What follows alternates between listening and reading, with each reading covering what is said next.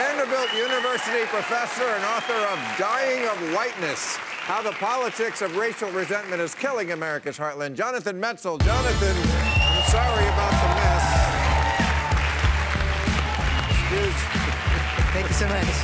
Excuse our mess. No, that's great. As they say in office. I'll eat these. So you wrote a very interesting book. We've heard before that the Trump voter votes against his own economic interests, but you're taking it quite a bit further, and you're saying that Trump policies actually make it more likely that the mostly white male voter, who is the Trump core voter, is going to get sick and die. Well, I mean, in a nutshell, that is kind of what I'm showing. We're not allowed to call them stupid. Okay. I'm a professor and I'm a doctor, right? And I Me too. Okay, welcome.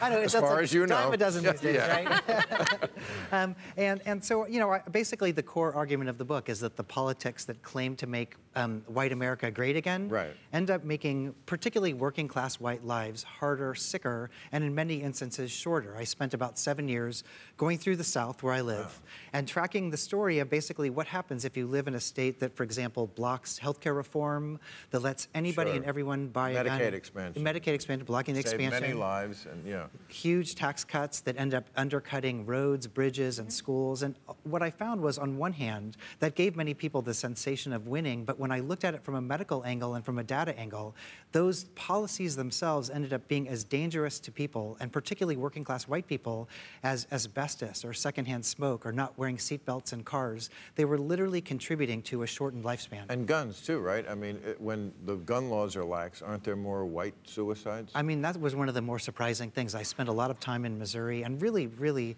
painful, powerful, you know, I would go to NRA meetings. I sat in on support group meetings for people who lost loved ones for suicide. There's nothing more painful and more sad. But the issue that I found was when you make the gun laws very lax in a particular state, it seems like it's just about, you know, letting people conceal carry or open carry, all these kind of things. But there's this filter down effect in which all other kinds of shootings become more prominent. So there were more accidental shootings, more partner shootings, more police shootings. But the real shootings that skyrocketed were deaths of white men, basically. White men were about two-thirds of the deaths. Right. White men commit suicide in ways that minorities don't. Is that true? I mean, basically, you know, we have about 40,000 gun deaths a year in this country, and two-thirds of those deaths are suicides. And of that, the numbers of white male suicides, it's like 80%, 85%. Why is that?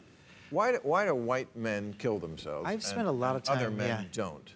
I mean, partially, it's that white men own a lot of guns, and particularly in rural areas where people are feeling isolated and factors like that. So, but I also think that, you know, I found these remarkable stories of people who the gun was their protector. It was there to protect them, but in these moments of despair, you know, they got fired, they, you know, lost their job, they found out their wife was having an affair, something like that. In that moment, this thing that's supposed to be your protector ends up being the most lethal thing you can have in the room. And so, again and again, when I talk to families, this thing that was like the symbol of white authority became its undoing, very lethal. Does it have anything to do with the fact also that maybe as they went through life, they had white privilege to some degree? Not that white life is easy, it certainly is not, especially in rural areas, but they never faced the kind of hardship that minorities face more routinely. Well, so when the shit hit the fan, boom. I certainly think that that's absolutely true in a particular way, which is, in other words, I heard a lot of people talking to me about, you know, whiteness under attack and white despair because of immigrants and minorities. And I did want to kind of say the same thing, even though I was there as a researcher. I kept thinking, well, there are a lot of people in your state who actually have it a lot worse than you. But that being said, they don't want to hear that. but I also, there's something very particular about white male gun suicide, which is that on one hand, it's incredibly prevalent and prominent.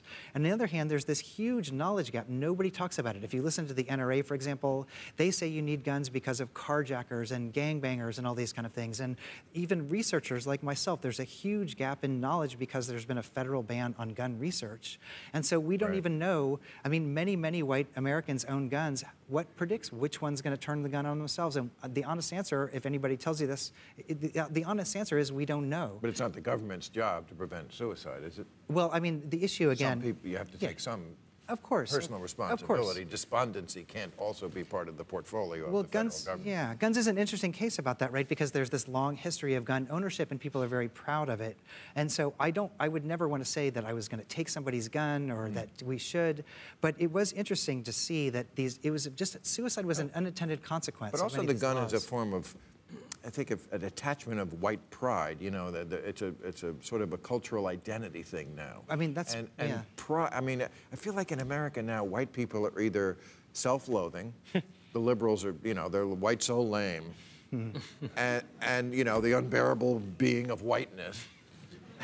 And then, and the Trump people are the opposite. Yeah. You know, they actually think reverse racism is a worse problem.